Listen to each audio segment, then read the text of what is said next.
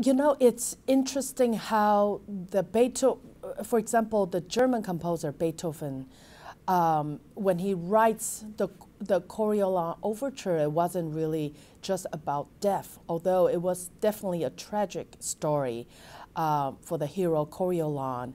And so it's kind of a German way of portraying sad music, tragic music, versus the Russians almost put kind of a comical spin on it. I mean, yes, it's about the devil, but it's not necessarily frightening.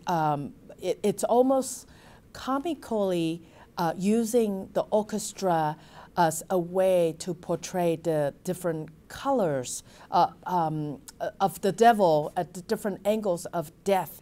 How do you paint dark spirits using the orchestra as forces? So the German composers definitely have a much more vivid images using the instruments than the German composers, such as in the case of Beethoven. However, we're also going to bring to our stage more contemporary voices, which could be even more interesting using the orchestra as a vehicle of portraying death further.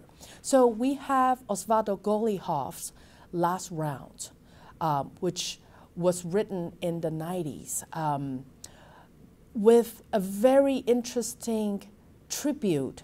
In 1992, this was a year that Golijov witnessed one of his great admirers of Argentinian tango masters, Piazzolla, who was at the height of his creative power and had a stroke that killed him the year after, which was in 1992. And so Golijov decided to write a piece paying tribute to the tango master with an interesting piece that has two parts.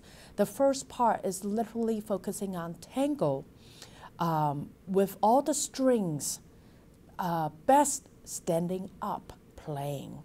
So you can almost imagine the bows of the strings like the torsos in tango, literally dancing up and down on stage with very visual effect and incredible color of trying to imitate the sound of a bandoneon. The second movement is very angelic. It's almost coming to terms with the death, the sudden death that Piazzolla had in 1992. Last Round is also kind of a boxing term, referring to Osvaldo wanting Piazzolla to fight one more time in life. And so it's an interesting modern take that we have. We have the Golijov and the Beethoven right next to each other, of creating a huge contrast of the modern look and the museum look on tragic events.